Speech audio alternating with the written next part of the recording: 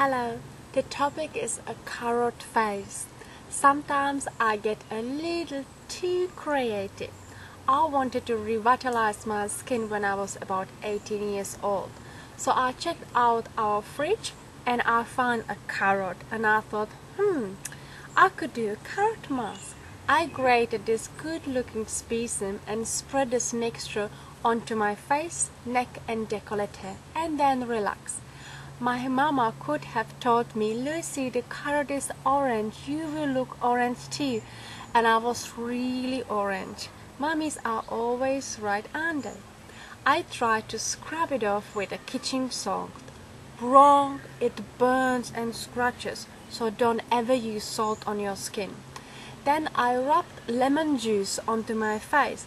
It helped, but it was still slightly orange. So, in this case, don't do what I did. Here is the solution. Lemons can remove the orange color.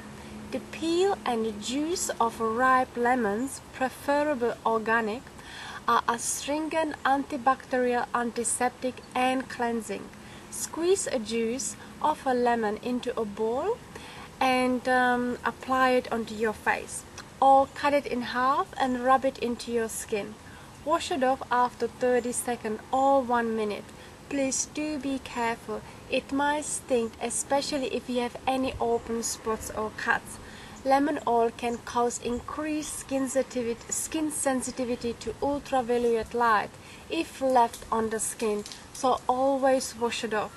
Please let me know if you have any similar experience. Contact me if you have any question and let me know your feedback. See also a video called Yummy Beauty Recipe and have a lovely day. Goodbye.